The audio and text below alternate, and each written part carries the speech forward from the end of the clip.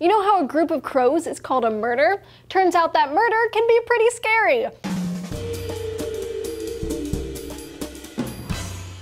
Hey guys, Julia here for DNews. So we know how crazy smart animals like dolphins, pigs, chimps, and octopuses, octopi, whatever are, right? Oh god, I might have to talk about cephalopods in a future episode. They're so cool.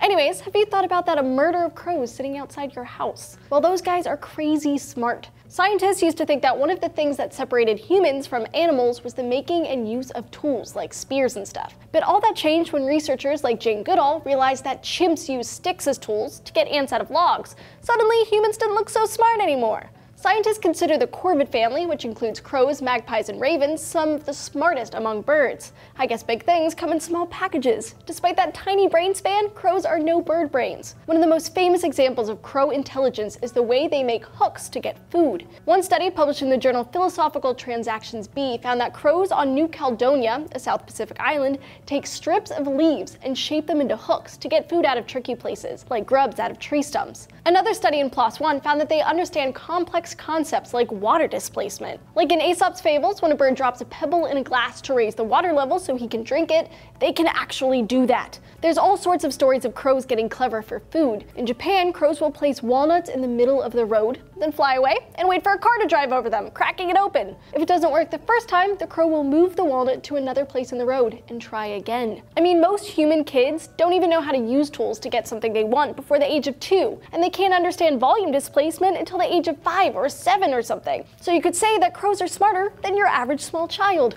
That's terrifying. And some studies show that they understand analogies, and there's some anecdotal evidence that crows do stuff for the fun of it, like sledding down a snowy roof on a bottle cap or putting poop in deer's ears. Yeah, I'm really not kidding on that last one. How do they do this if they have such tiny and different brains? Well, one study published in the journal Nature Communications describes how. Most of our big brain smarts lies in our prefrontal cortex. Scientists think that this area is responsible for things like reason and controlling emotions.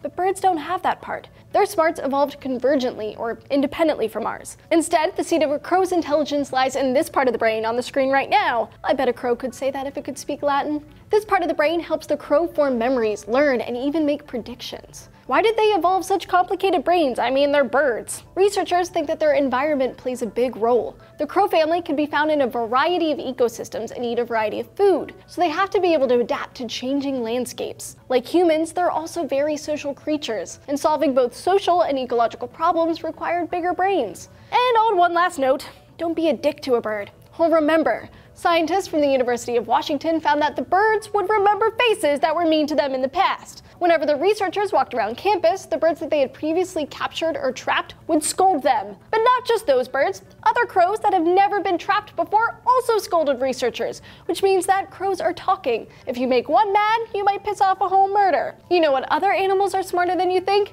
Ants. Trace has the scoop on these little guys in this video right here. Ants are excellent organizers. They live in nearly every kind of environment known to man, and though most of us know that there's a queen ant, patrollers, foragers, builders, and so on, ants are actually egalitarian. The queen isn't the boss. They've actually got no leader. Are you curious about the smarts of other animals? Let us know down in the comments below. Don't forget to hit those like and subscribe buttons and keep coming back to DNews. We've got new episodes every day of the week.